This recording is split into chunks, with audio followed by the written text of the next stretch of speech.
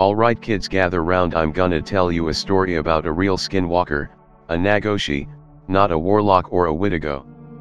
This story should hopefully help in illustrating why cannot kill a skinwalker. Why that stanky ass bear saw in your backyard was not a skinwalker. Why if you ever meet a skinwalker, what you do is hide.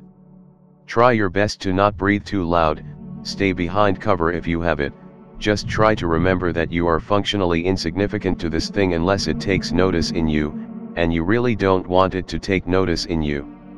Ready kids? Be me. Visiting a friend in a small town with reservation far up north.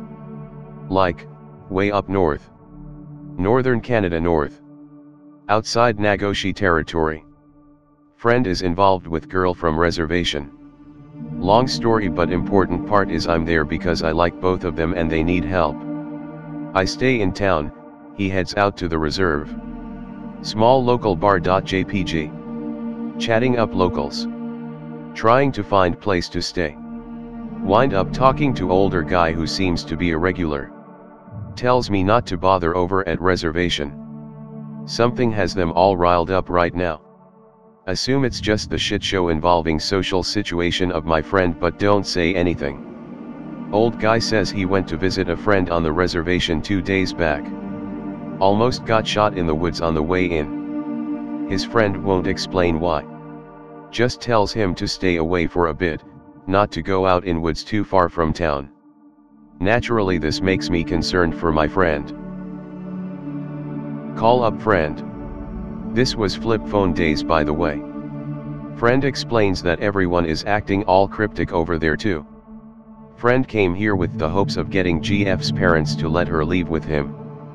They're actually pretty sympathetic, but won't let them leave yet. Something's going on. Chief and elders meeting every night. Everyone staying indoors whenever possible. Everyone refuses to explain, avoids topic. Friend thinks it's some cultural thing, and he's white, so. Friend, BTW, is a pretty good guy, aside from being a bit soft on the social justice side of things, in particular, cultural appropriation etc., which has actually served him well in getting this GF, so fair enough. Friend is content to sit tight for a bit. So back to me. Give. Find a room in someone's basement. Look around town for odd jobs to pay back guy whose basement I'm occupying. Old man I met at bar wants some help clearing trails. Lives outside town. Opposite direction from reservation. End up spending a lot of time drinking with him at the bar over next week or so. Getting to know people. That kind of shit. About a week and a half since I got there. Phone rings. PNG. Is friend. Shit is going down at the reserve. Hangs up without explaining everything. Hear police sirens. Hear about it all the next day at bar. One of reserve's elders found dead. Absolutely eviscerated. Official statement, bear. Word on street and at bar, alcohol poisoning, and the chief covered it up with machete. Word from friend, next day, something spooky.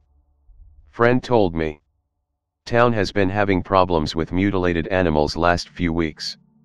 Medicine man says something is really bad but can't say what. Elders think it's some fucked up youth. One elder agrees with medicine man. Went on a trip south when younger, learned from a relative via white people, about local legends down there. Heard story from 20s about last time a real skinwalker was seen. Thinks this is one of them. Other elders dismiss this, but medicine man is hesitant. Nagoshi doesn't fit with local beliefs, not quite anyways, but there are threads of something there that make it hauntingly familiar. Elder decides to go out at night, try ritual to communicate with it. Found ritual online, apparently, at local library computer in town. Dial up noises. Wave. Goes out that night. Dies horribly. Remaining elders, chief. Medicine man now very concerned. Everyone on reserve on high alert. No idea what to do. So back to me, sound. WEBM. Mention all this to old guy friend at bar. Looks uneasy. Grumbles some racist shit. Agrees with alcohol analysis. Seems like he's trying to convince himself. Drink a lot that night. 2 more nights. Talk to friend by phone when I can. Everyone on reserve tense, agitated. 2 close calls where people almost shoot each other going over to one another's houses. Doesn't spread much to town. Except. Old man seems distracted next few days. Almost takes his own leg off with chainsaw. Ask him what's up but he dodges question. Next day there's another body. This one is closer to town. Local police chief actually sees it, apparently didn't see the last one, and freaks out a bit. Official word from police, maybe a mountain lion? Fuck, we don't know. Word at bar, serial killer on reserve. Word from friend, guy had been out gathering wood close to where first guy bit it. Houses were actually close together. Near edge of reserve lands. Lots of blood found near house. Body was probably moved to where it was found after the guy was killed. Getting spooky. Give. Sort of want to leave, but am here for friend and his GF. Parents are leaning towards letting them scram. Helping them but still want them to stay close for now. So gotta face the spoopa for now. Get old man friend to direct me to someone willing to lend a gun. Old rifle, Ithaca, think, not a gun person. Works though. Let friend know that if he needs out, got his back. Same time, old man is getting increasingly agitated. Looks like he wants to tell me something but. Pride.png. Next night at bar. Old man isn't there. Talking to one of his friends. Have started to get to know people. Tells me that old man is worried about his friend on reserve. Lives near the 2 who were killed. Worried the killer is gonna get him next. Head back to house early, find old man coming down from attic I didn't know he had. Looks suspicious. BMP. Ask him what's up, ask for honesty. Being me, offer help, genuinely. Am the helping sorta guy, as evidenced by presence far up north to help friend with GF. Tells me that yeah, he's worried, but nothing he can do, and not to worry. Sure. JPG. Sleep light that night. Before bed, phone friend. Tells me that entire reserve is getting weirdly hostile. Everyone notices it. But can't help it. Normally very nice peaceful people. In touch with nature and that shit. But unease is growing. Gnawing. Something is off. Makes me nervous too. Sleep with gun next to bed. Safety on obviously. Middle of night. Hear old man walking around above. Leaving the house. Decide to follow. Don't want anything to happen to him. Haha, oh, wow. PNG. Am not unskilled at woodsmanship. Can move quietly, carefully. One of my best skills really.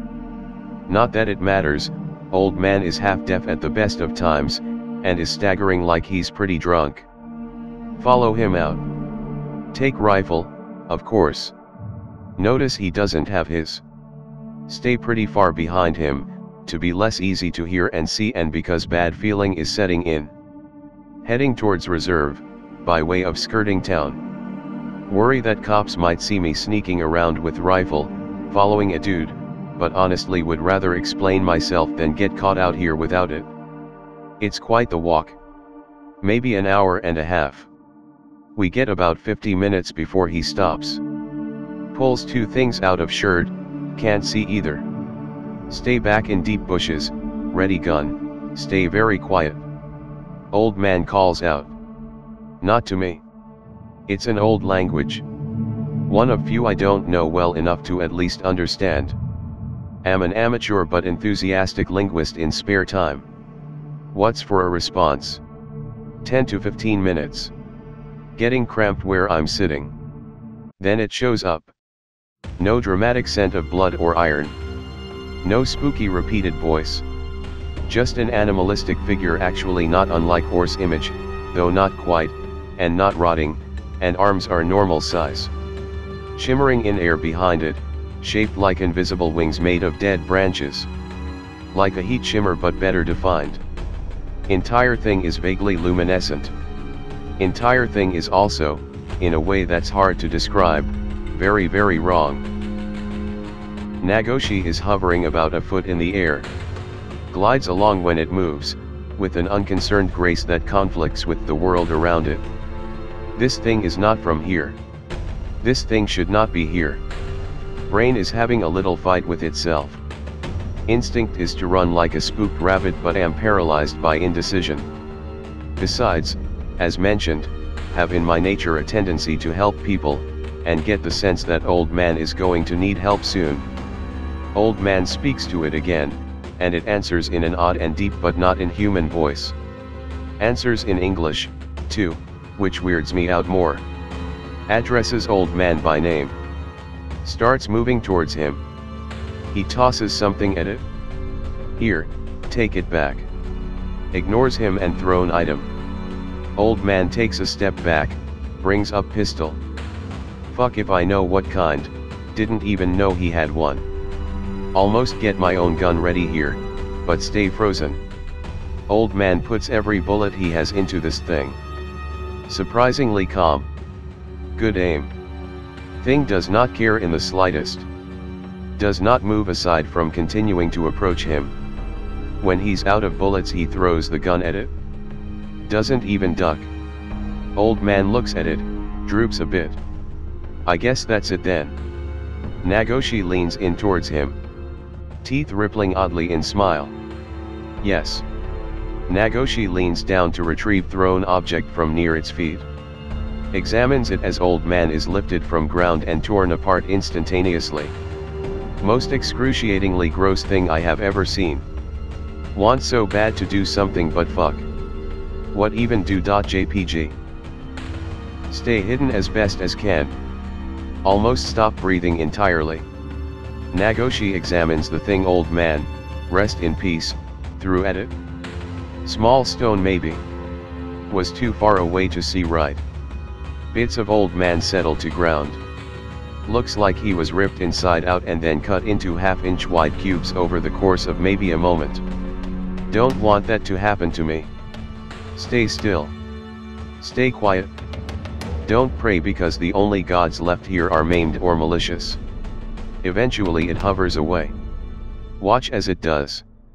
Trees, hills, everything just bends away to make room. Casually manipulating reality without any visible effort or motion. Or perhaps that is just how reality interacts with it without any prompting. Either way, not something I want to tangle with. Stay there until almost morning. Go back to house. Sleep, out of sheer exhaustion. Return gun to guy I borrowed it from. Call friend. At reserve. Everyone seems to be feeling better. GF's parents decide that now is the time for friend and his GF to leave. I come pick them up. Only stop on the way is to report to the police that old man is missing. Don't think they'll find anything because A, he got really minced compared to the others, and B, was way out in the middle of nowhere. GTFO, never go back. So moral of the story is that true Nagoshi are not to be fucked with in any way shape or form. Any questions?